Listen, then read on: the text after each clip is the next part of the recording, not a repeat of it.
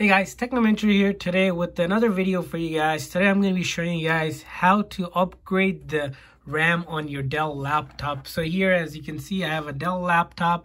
This is a laptop that has 8 gig of RAM, and I'm going to be expanding it to 16 gig of RAM. And before we go ahead and get started to show you guys, if you guys are new to our channel, we do a lot of tech reviews, news, tutorials, and giveaways as well. So make sure to hit that subscribe button so you know when we're doing those giveaways and such. So first thing you want to do before you even buy a RAM is actually go to the Dell's site to make sure that the laptop that you have or any PC that you have, go to their manufacturer's site and check out the model to see how much you can expand it and what kind of memory you should buy. So for this one, since it is a Dell machine, I'm going to simply go to Google and type in Dell tag checker. So tag checker is like every laptop has a tag with it for a service, and you can check what model it is without putting in much information. So as you can see here, I'm on Dell.com, and we're going to be here doing a service tag search to get our exact model of our laptop and to take a look at the manual. So right now I have the Dell machine here, and for this one the tag number is going to be at the bottom. You have service tag right here. We're going to take that number there and then enter it in here for you guys. So let me see if I can quickly do that.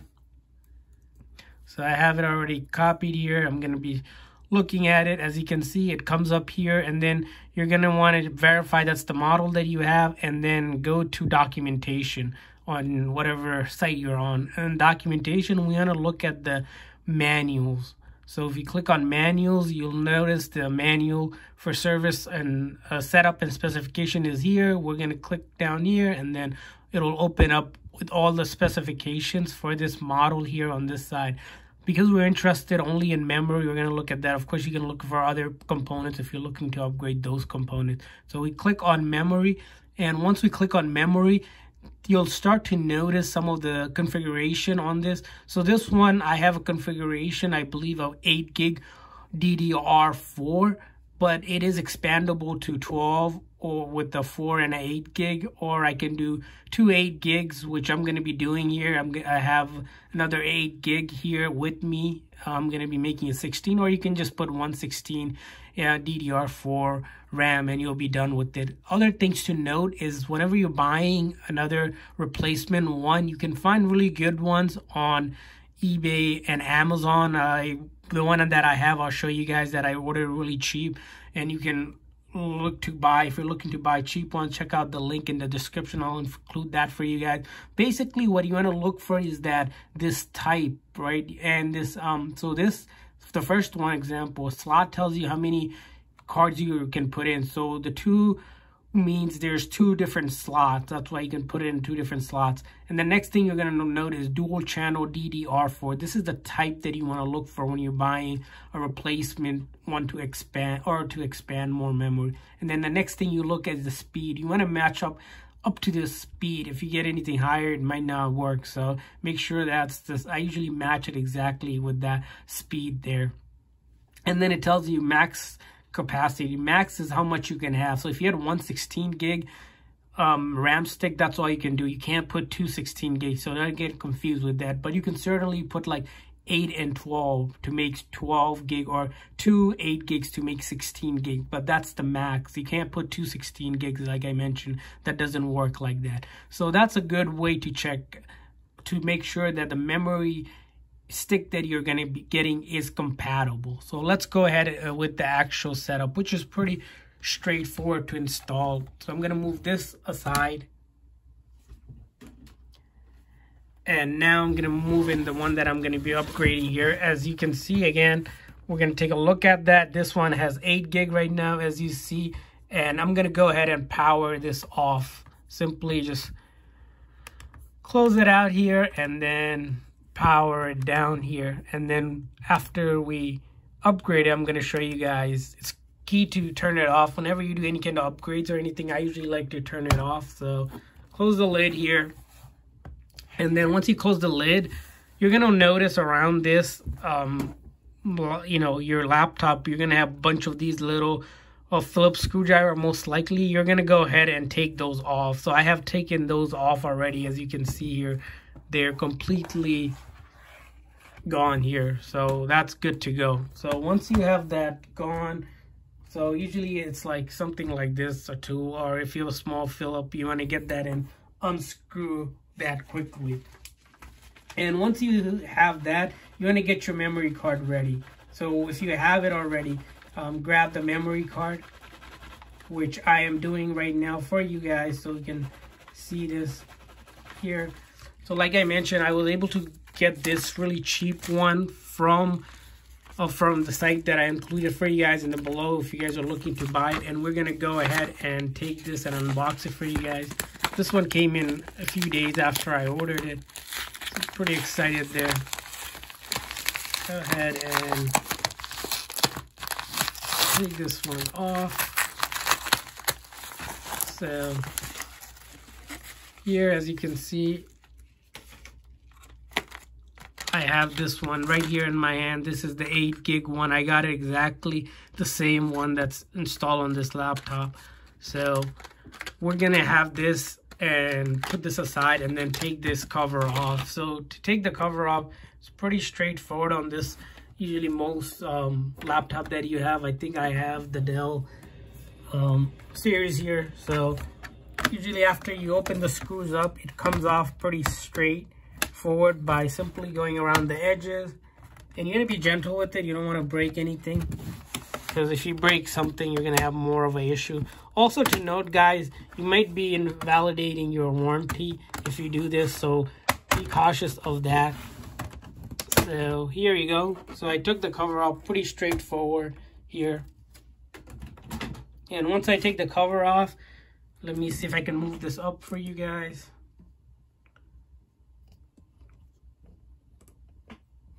Moving the camera up a little bit so you guys can have a better shot at this one. As you see right here, this is the 8 gig stick right here. So I'm going to put the other 8 gig right next to it. Pretty straightforward. One of the most simple upgrades you'll have on your laptop to do. So as you see right now, I have this one compared with the other one, which we see right there as well. So you're going to do the same thing. Look at how it does it and then do the opposite. It's pretty straightforward to do. What you do is simply line up this little corner that you see. Make sure not to touch these pins because they are very fragile and we don't want to damage those pins. You're going to want to line that up, right?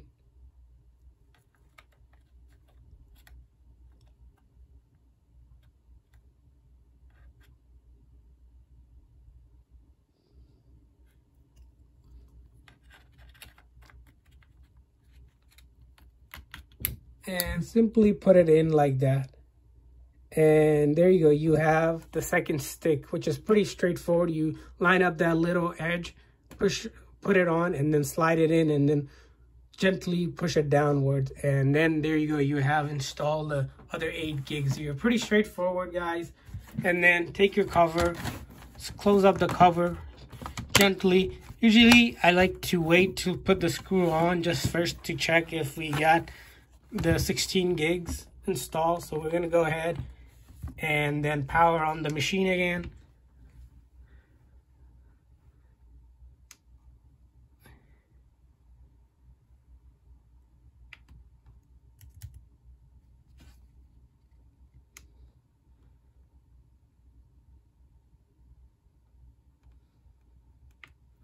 So it's powering on right now.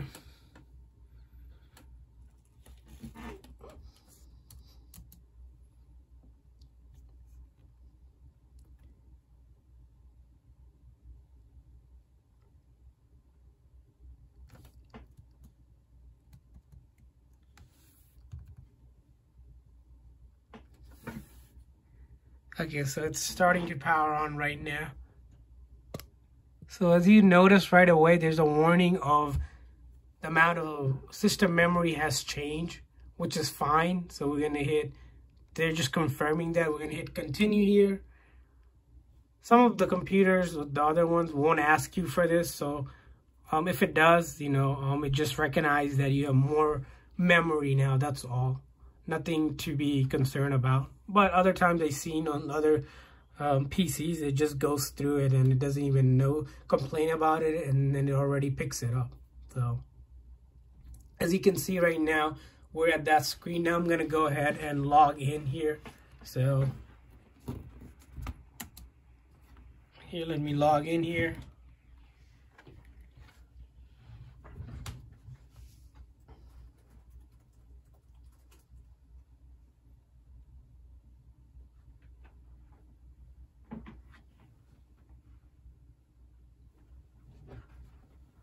So as you see, we're logged in here right now, and then we're going to look at this PC's properties.